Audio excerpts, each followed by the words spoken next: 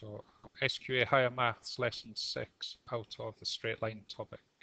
Today we're looking at a little bit of National 5 revision. Y minus b equals m bracket x minus a. The equation of a line can be found if its gradient and the coordinates of any point that it passes through are known. So like I say, just going over the National 5 work that you should be competent with. So here we've got 2 points, AB and XY. So XY could be any point. So P could move up and down the line here.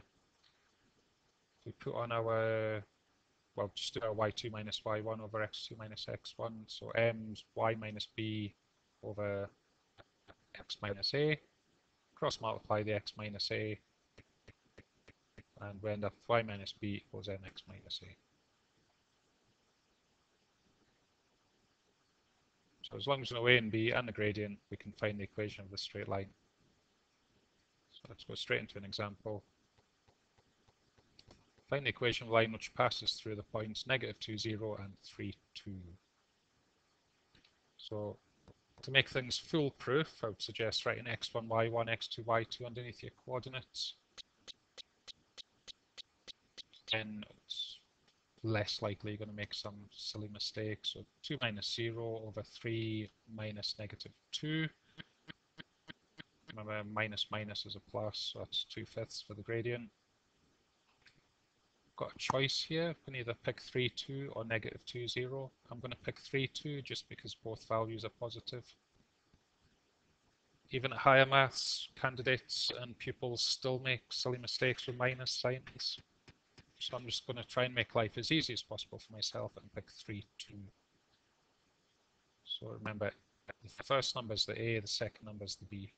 So let's just substitute. I've got the gradient of 2/5, I've got A and B, 3 and 2. Substitute in. Y minus 2 equals 2/5 bracket x minus 3. We don't really want to multiply out the bracket here. The reason why we don't want to do that yet is I don't want 2/5 x minus 6/5. I don't want fractions floating about. I like everything to be a whole number if possible. So I'm going to cross multiply the 5.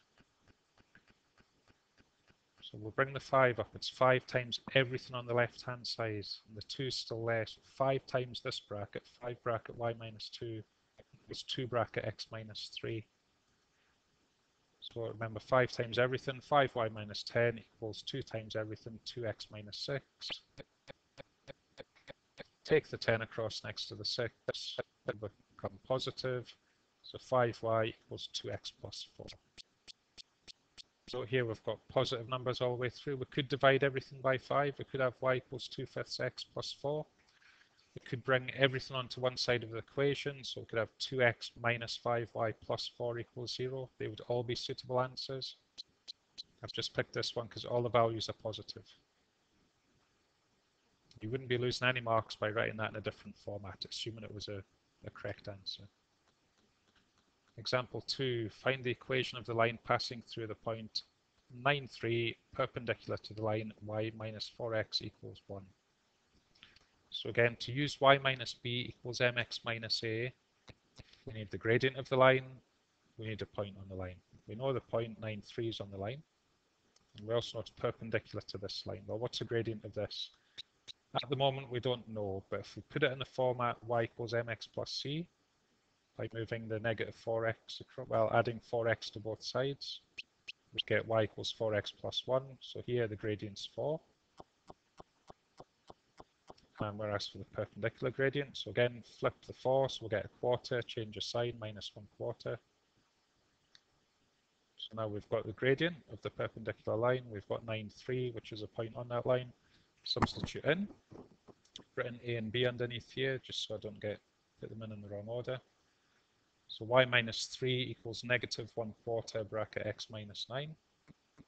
Again, don't want to multiply out the whole bracket by quarters, so I'm just going to cross multiply the 4 up to here. So 4 of everything on this side is -1 times this bracket. 4y minus 12 equals -x plus 9. Again, I'm just going to go for a format where everything is positive here. Just going to add 12 to both sides, so 4y equals -x plus 21. And add x to both sides, so the negative x essentially just moves over to this side and becomes positive x. So 4y plus x equals 21.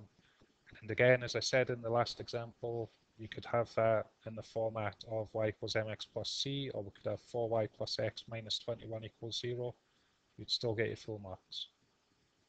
Unless you're specifically told to answer it in the same way, just choose whichever one you think looks the most mathematically elegant.